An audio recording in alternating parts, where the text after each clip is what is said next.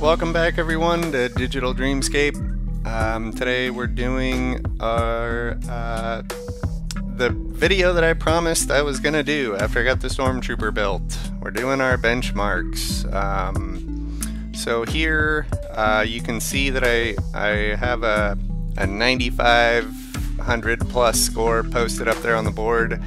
That is from a previous test prior to running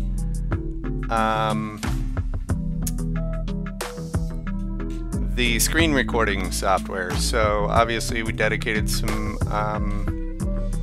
resources to recording what's going on the screen right now, which I probably could have avoided had I recorded that in the with the GoPro like I did here with the Blender test.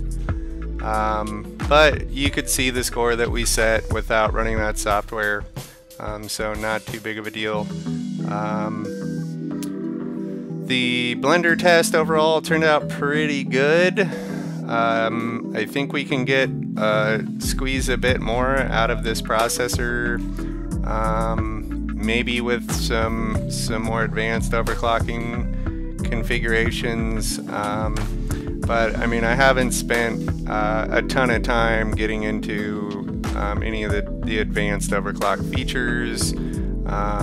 We just kind of, you know, if you look at some of my previous overclocking videos, you'll see some of the configurations that I set this up at, and away we go, right? So overall, I'm impressed with the way the build turned out. It's gaming great. I am going to upgrade to the NVIDIA 3070 soon. The GeForce 3070, as soon as that is available, we're going to upgrade to that card because the graphics output is substantially better than the 5700 XT. So look forward to videos coming out on that here towards the end of the month. I will have them up as soon as I can get my hands on that card and get it installed and get the videos up. So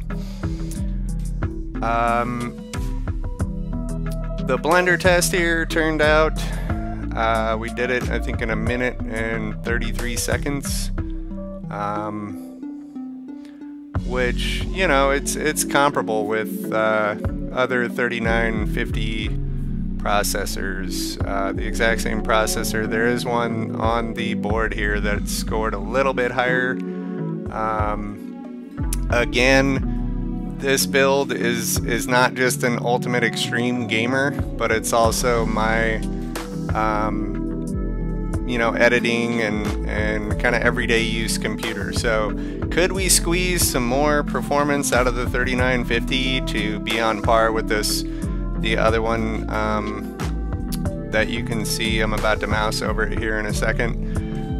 Yeah, I'm sure we could. Am I that concerned about squeezing out a couple you know, few extra megahertz and a little bit faster processing and what have you?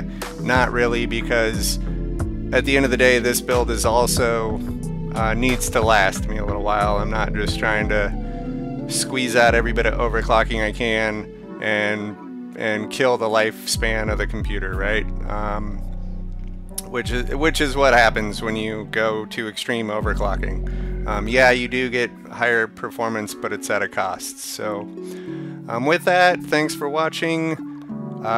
Click the subscribe and the like button for me. That'd be awesome.